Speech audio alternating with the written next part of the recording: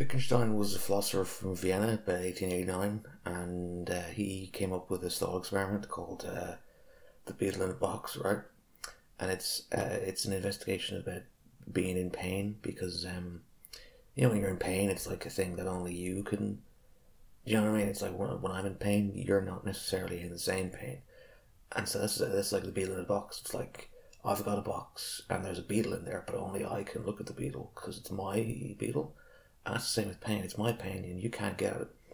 Right? Now, by using that analogy, it's like if you use a language as a way of designating how an object relates to something else, you can't do that with a beetle in a box because you can't designate between objects that can't like touch each other.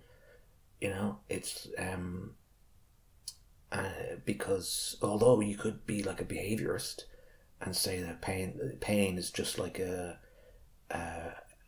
behavior, and so that's Wittgenstein's beetle in a box analogy.